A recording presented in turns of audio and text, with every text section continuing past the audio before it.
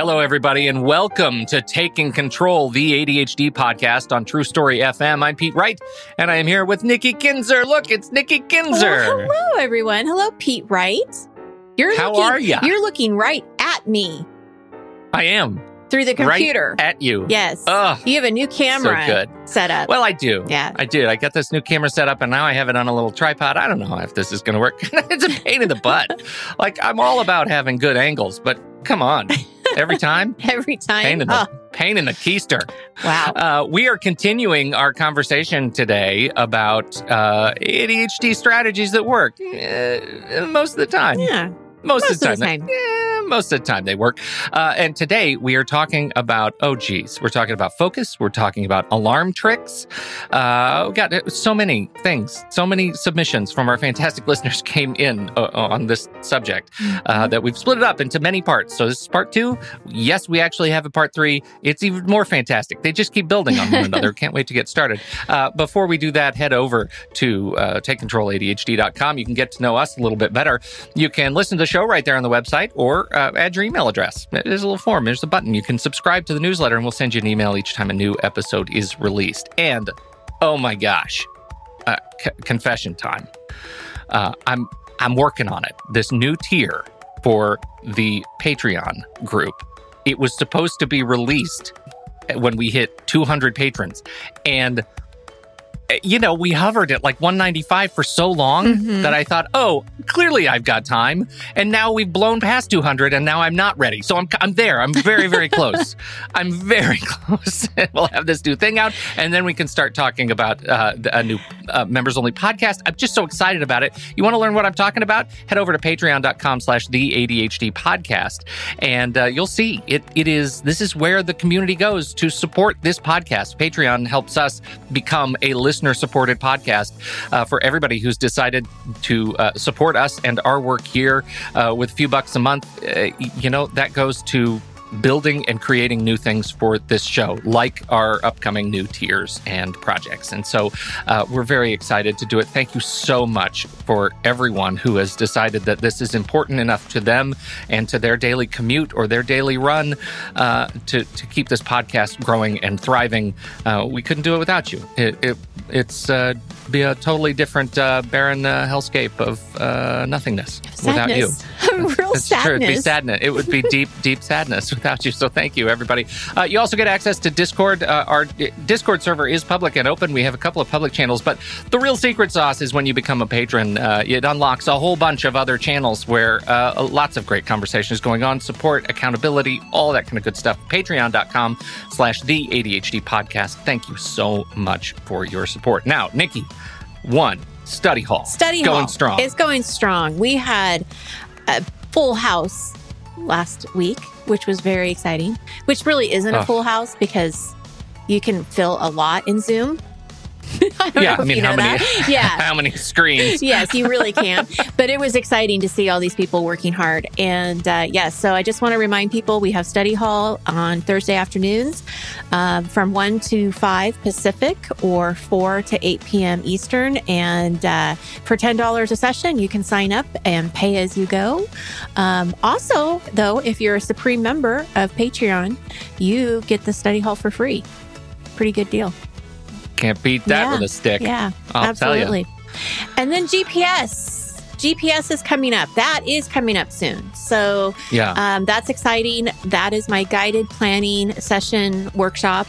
And we meet on Mondays and Thursdays, and we plan for the week, and we plan for the end of the week, and we plan for the weekend. And we do a lot of planning, Pete. A lot of planning. So much planning. Yes. Oh my goodness, there's so much. But as we learn to plan, we also learn how to adjust and be kind to ourselves and maybe lower our expectations a little bit of what we can get done in a day and a week. So there's a lot of learning going on with that planning too. So if you are at a point where you would like a little bit of guidance around your planning, weekly planning, I suggest you check out GPS. And if you have a question, send it to me and I'll answer it. I do that sometimes. Excellent. Yeah. Excellent. And now, speaking of planning, let's talk about unique ADHD strategies that work most of the time.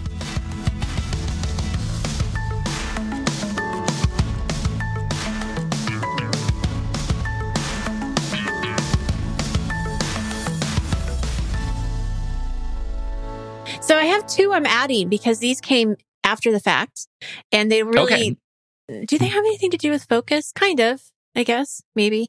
Yeah. Okay. Yeah. So these 2 ideas actually came from the same person. So she's brilliant. Let's just say that. Okay. So she was avoiding some tasks, and that's strange that anybody would avoid anything, right? Especially tasks and chores or whatever. Yeah, I have no idea what that looks like. But anyway, she was avoiding some stuff, and she has a work journal, and she decided to take her journal out and just start free writing about what she felt about this task. And, what she was feeling, why she was feeling that way, what it was, what she had to do. And she said it was so therapeutic that by the time I was done, I was ready to go do the task. Like I was ready to just say, I'm doing it. Yeah. So because you write the fear out of it. Right. You write the fear out of it. Yeah. So I just thought that was a great idea, and I wanted to pass that on. That's a great idea. Yeah. And then the other idea that she had, and I'm sure people probably have heard this before, but whenever you hear something, it always seems like it's the first time you hear it sometimes. You're like, wow, that's brilliant. Yeah. But what she does is she has notes. I mean, she has a notebook for notes when she's in meetings, right? Because it's not comfortable for her to be doing that on the computer. So she has a little notebook, and she's in a meeting and she's writing notes. And then she takes those little tiny, sticky notes, that look like little flags. And so anytime there is a action, like a thing that she has to do in the meeting, she puts that little tag there. So then when she goes back to put those tasks into her task management system, when she uses Trello, she's able to quickly look at what she has to do from those meetings without having to read the whole thing over again.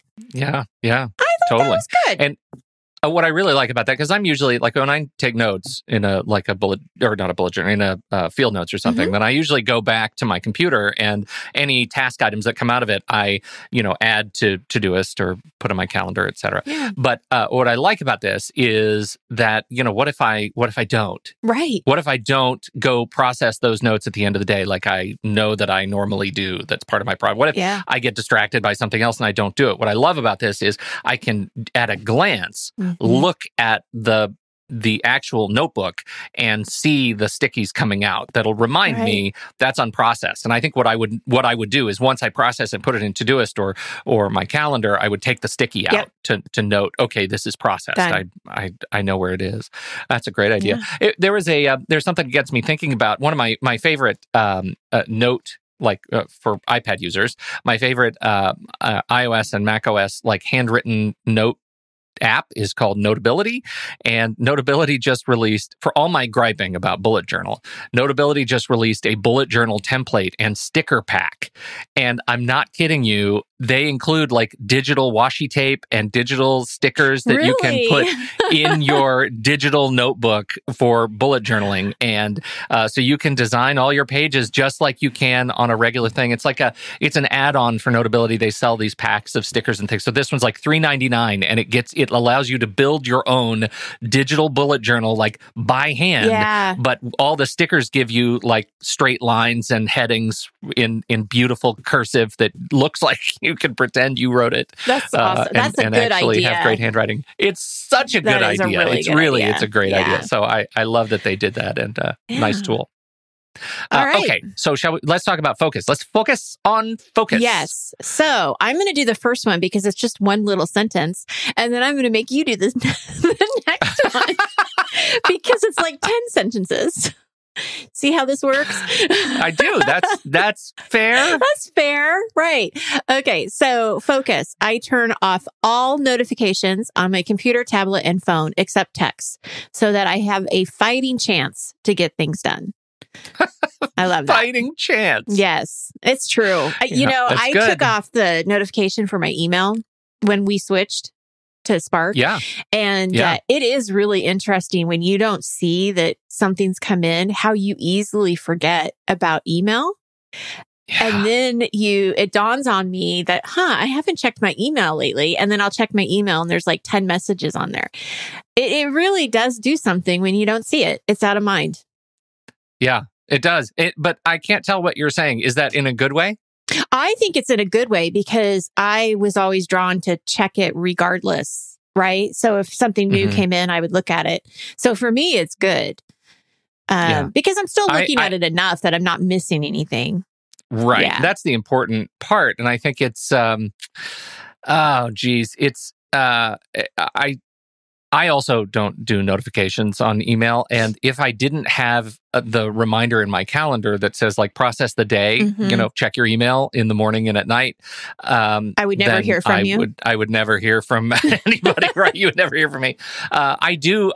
There's so much of my day though that is spent in email, communicating with different clients and transitioning contexts and things like that, that I find during the day, I don't need the notification flag up on my inbox because I'm already there. Right. And so that's why it's really after hours when I deeply don't want to be looking at email that not having notifications really that's a head clearer. Yes, that's a really great way to do it.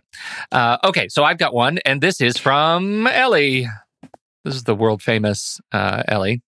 And she says, I swear by listening to really energetic music. I have a whole playlist of only rock, dubstep, hip hop, pop, and even hardcore EDM that I use for work and homework. More than 24 hours of music. I put on my nice over-the-ear headphones and turn up the music to boost dopamine. Classical tends to just make me too relaxed to focus.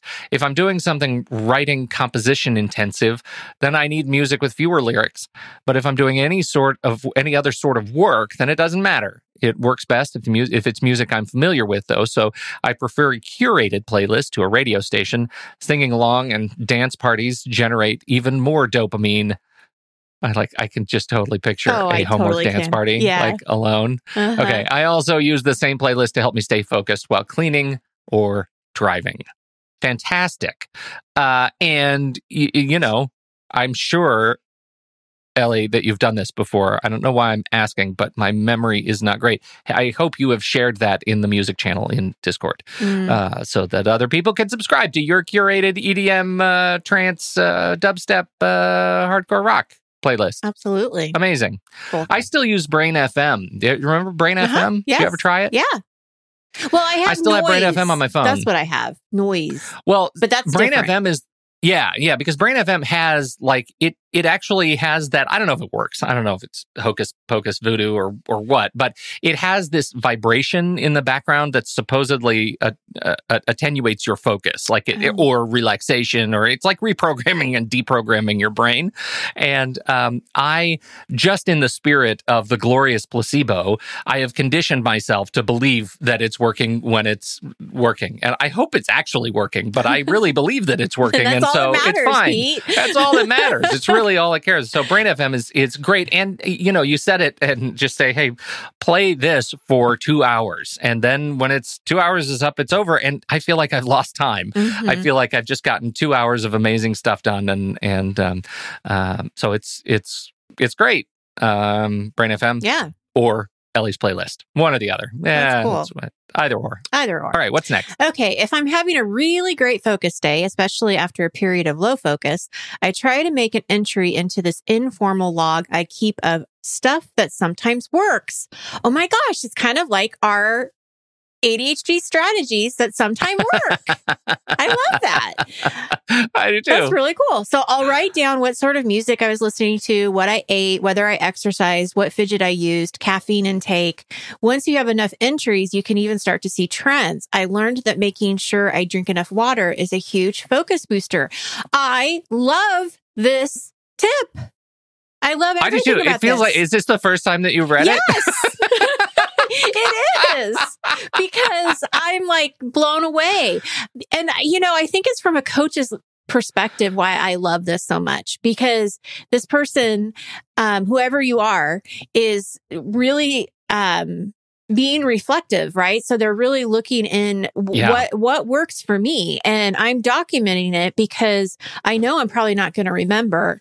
And because of the kind of all or nothing mentality that sometimes ADHD can fall into, if you're having a low focus, it'd be really easy to just sort of stay there with not getting out of it. But he's got this resource, or she has this like proven data of when I drink more water, I'm going to have more focus. And I just love that I don't know who it is. So I love that they that they are, documenting it. I love that they're looking at it with, it seems to me like a curiosity type of mindset, not judgmental. And they're using that information and, they're learning what works for them. And I love it. I love that. I do too. I think it's really fantastic. And it's one of the reasons I love like the workout apps, right? That track my activity without me actually having to do the data entry myself, because I just look at it and I get focused by trends. Yeah. And I think there's a lot of value to that. This is a great tip. Andre writes in Discord, audio is the only thing that works consistently. To get simple, practical stuff done, a podcast or audiobook, preferably fiction or history, but not if the task requires some mental focus, or I'll end up mounting the mirror not so straight. Yeah, that happened. To focus on something important for work, production music from Thomas Bergerson, audio machine, immediate music, etc. And for all this, my AirPods Pro have been a godsend. I just have to remember to take them out when I'm done so my wife doesn't feel like I'm ignoring her. I have to give another shout out to the kitchen wall screen running DAC board. It has really helped me to keep on top of dates, appointments, simple things like remembering to change my contacts when our trash gets picked up. Well, when our trash gets picked up, etc. You don't change your contacts when your trash gets picked up, etc. So there's a lot to unpack in here. First, I totally get that, having something going on in the background. I just put on a radio station like a NPR stream or something like that. If it's just like busy work that I don't have to think about, if I'm not actually writing something.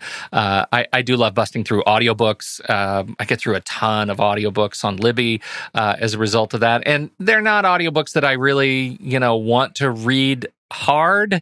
Often I end up with an audiobook that I'll listen to and I know I'm missing some of it because I'm actually focusing, but I need someone talking to me in the background that I can ignore. Like that's a whole different kind of vibe. So that's that. But I do think that there is something to this. He didn't say it, but the AirPods Pro and having really good noise canceling to silence out the world and allow whatever you select to be the thing that you're listening to. That noise cancellation is incredible on the AirPods Pro and AirPods Max. And so, that is a crazy thing. I want to clarify something. So the AirPods are like the same ones I have, right? Just the little tiny ones, or are these different? Well, there are three models of AirPods right now. There's the little tiny ones that have the little stem and you tap them to, pause music, etc. Right? You have those? Yeah. The tapping ones? Yeah. Okay. The second model up are the AirPods Pro, and they actually have a little rubber gasket on the end of them, and they go into your ear and you kind of twist them and they seal in, and instead of tapping them, you squeeze them. Oh, I see.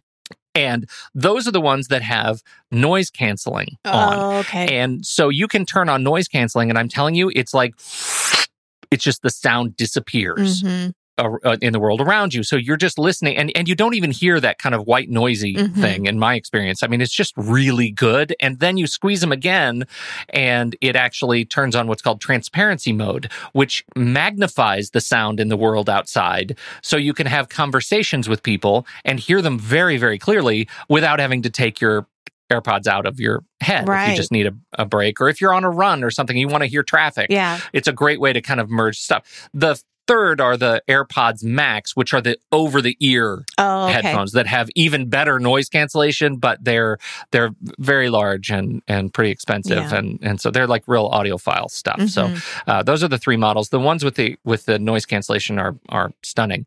The DAC board, if you missed it when he built this thing, Andre did a bit of a construction thing. The DAC board it's like an open source DAKBOARD DAC board. And he has it running on a little, I think it's an Arduino on the back end. It's just a little sort of programmable computer, and it's on a big TV. And he documented it and posted pictures in pretty amazing Discord. It was fantastic, and it becomes a dashboard that's just hanging in their kitchen. It's like the equivalent of a whiteboard, but it's digital, and he can interact with it with all of his devices and things like that. And it's just crazy good. It's a little bit of an alpha tool if you've never built your own thing like this, but it's a very cool process. I tried to get my family in and around it, but they love whiteboarding so much they threatened to actually put dry erase all over whatever screen I hang in the kitchen. And I thought, I don't want to waste gear like that. No, so that's not worth it. DAC board is worth checking out if you're a gadget freak. Awesome. Yeah. All right. Nerdish Mom. This is who this is from. Excellent. Yes. I turn off almost all notifications except texts. That's weird. That's what the other person did too. She did all of, turn off all tablet and phone except texts. And then she's saying, I turn off almost all notifications except texts. That's interesting. I wonder why. That's funny. Yeah, she says I don't get a lot, so it's not much of a distraction. So she actually has an explanation of why, but that's interesting. Yeah. And only the most important reminders. An example, doctor's appointments and things. Make the cut because otherwise I stop seeing them altogether. Oh yeah, she's onto something there. Setting reminders on my Echo does seem to work better than using phone notifications. I don't always do what Alexa says, but at least she always gets my attention. So that's great. And I think when we'll talk about alarms, I don't know if this gets brought up or not, but I really like how she's saying, they have to make a cut, right? So they have to really mean something, and really be a reminder to do something that you're really going to do, at that time. So I like that. That's great. I do too. I think that's great. I think the same thing goes to my trick of removing all of the apps off your home screen on your phone, and then only moving them back once they make the cut. Right. That's pretty powerful too. The other thing that I've been playing a lot with, and if you haven't explored this, I think it's worth it. Android users, I think, have been able to do this for a long time, but iOS users is pretty recent. Is widgets. Putting widgets on your home screen. For example, there are apps that I have on my phone that I don't actually need to open to get their data anymore. I have a little block on my home screen that says, this is your next appointment. I don't need to open my calendar to see this thing on my screen permanently that says, here's your next meeting. So I can just glance at it without being sucked into the act of opening apps and potentially getting distracted. And that has become pretty powerful. And lots of apps have been updated to include new widget views. Android users, I'm really curious. I feel like we need a share your home screen project for Discord, where we can just see how we're using home screens and data management. That would be really fun. There you go. Intern, make that. Oh, he's gone. He went to eat. Okay. Anyway, all right. Last one is yours. Okay. So there's a ton of lo-fi playlists. Here we go. Playlists on Spotify, ranging from spooky to spring to sci-fi. And they're all really great for studying. Sometimes it's nice to assign them to tasks. I'm an anthropology major and do a lot of reading, and that's hard for me. But I find a playlist that fits the mood or the subject I'm reading, and it makes it fun. I like it. I wonder what spooky is. All I know. I imagine it's just people screaming. Yeah, or just like little ghosts, like yeah, going in the air. Awesome. Yeah. All right, we're moving on. Yeah, next area is alarm tricks. So many great alarm tricks. Okay. One of the most annoying but helpful tools I use is the app Freaky Alarm. I use it for wake up and to force me to go to bed. It plays incredibly annoying noises until you solve a series of puzzles. And I set it up so that, oh my God. Oh, yeah. I did not know about that. Yes. I think you recommended it somehow that we put it in a show note at some point, and I only looked at it a little bit I did not know about the puzzles. Yes, Okay, I gotta have get a through this. client that's how she gets up. And That's the fantastic. phone is in the bathroom. So she has to go and she has to solve the puzzle. She connected it somehow to the sink. I don't know what she did, but it's amazing. Yes, that's it. Yeah. So, okay, you have to solve a series of puzzles. And then I set it up that I have to scan a barcode as the final step for each. So at night, to make sure I go to bed, it goes off and tells me to get ready for bed and won't stop until I interrupt whatever I'm doing, solve the puzzles, and scan the barcode of a book that stays in my bedroom. Mm-hmm. And then boom, I'm in my room. Morning is the same, but I have to finish with scanning something from the kitchen and boom, I'm out of bed. That is mind-blowingly good. I know, right? Both the way she's using the tool and that the tool exists. That is fantastic. Yes, I agree. So yeah, pretty cool. So check out Freaky Alarm. Mm-hmm. That is so great. Right? Oh my gosh. Yeah. All right. New technology stuff for Pete. Yeah. All right. I'm on it. So I set alarms for every load of laundry so I don't forget about it for 2 days and actually change the laundry over. Oh my gosh, I'm so guilty of this. So, okay, set alarms for every load of laundry so I don't forget about it. All right. I'm going to do that. I like it. Yeah. Yeah, I that's an Apple Watch thing I've moved to, is just having it on a complication on my watch face. So I just tap it and it automatically starts.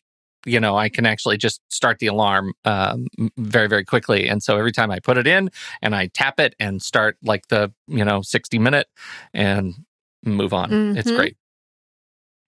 One other way I use alarms is that when I'm in a meeting with friends or anyone, or I'm pausing for some fun time with the kids before getting back to work, I set an alarm and tell them that I want to be fully present and not worry about the time while we hang out. So I'm going to set an alarm that will be a reminder 5 minutes before we need to wrap up. No one ever minds, and I can be a better friend, listener, and parent. Oh, I love that too. So That's nice. a great Yeah. great strategy. Yes, absolutely. Yeah. Okay, so this last strategy is all about the Apple Watch.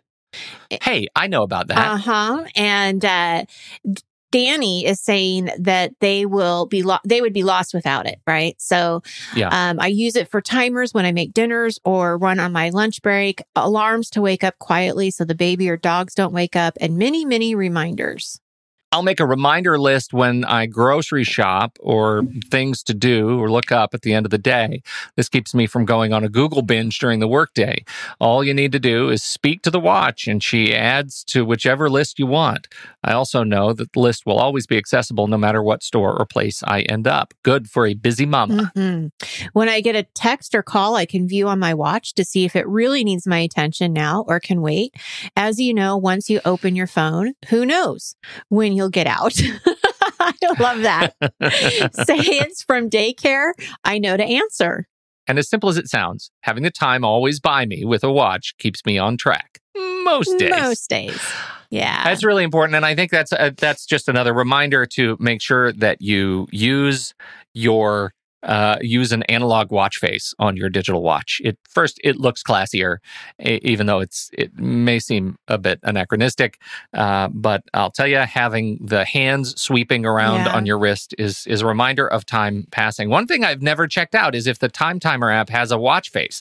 That would be really cool if I could just make my watch face the time timer. That's what I really want. Yeah. Which is another good tool, by the way, for time tracking and alarms.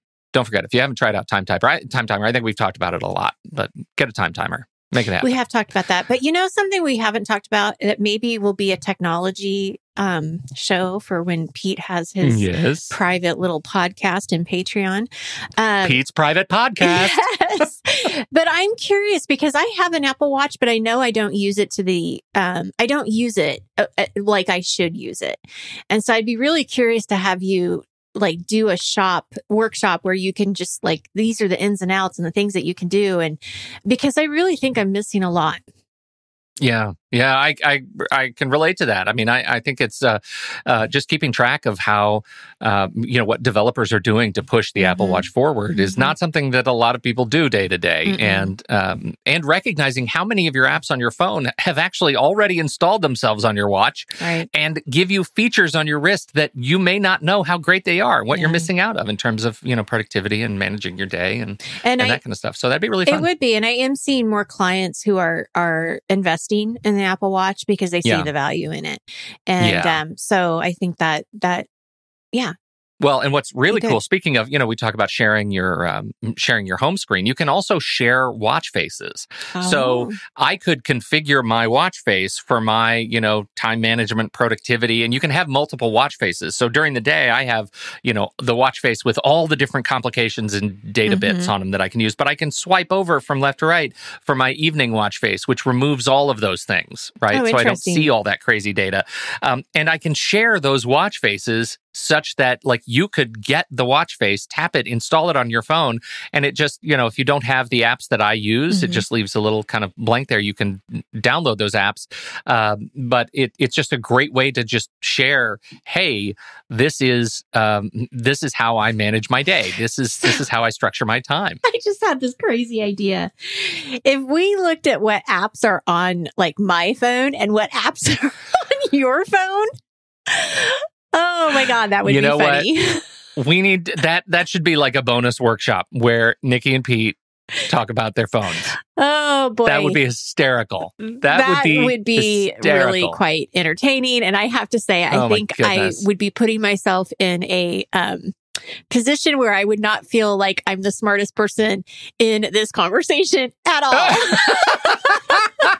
You'll have this fancy app about doing something really great, superpower something, and I'm gonna have my games. I'm gonna have Candy Crush and Toy Blast and those kinds of things. Yeah, Sudoku. Oh, Nikki, we're going to talk about shortcuts. We're going to talk about triggers. It's going to be amazing. So fun. It's going to be amazing. I can't wait. I have a real-time update. Yeah. Melissa, thank you so much. Time Timer is available for the Apple Watch. Oh, good. So there you go. Wonderful. Great. Thank you. Okay. Anything else we need to cover? We did it. Thank you, everyone. This is some great tricks. Yeah, great tricks. Yeah, thank you so much.